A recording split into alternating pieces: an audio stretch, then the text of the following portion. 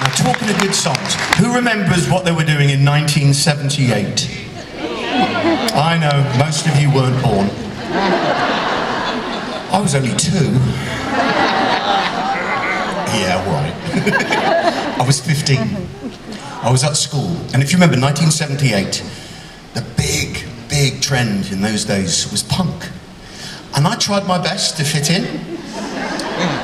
I had an earring, I had a razor blade around my neck on a chain. It wasn't a very sharp one, I've got to be honest with you, but I had it.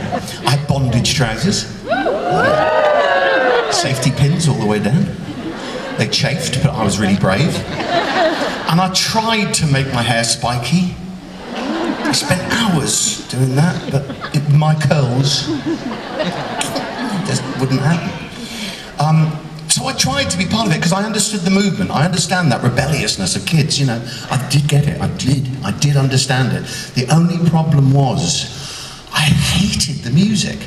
It just didn't get to me, which is weird because we're about to do 3 numbers by the Sex Pistols. I don't want a holiday in this.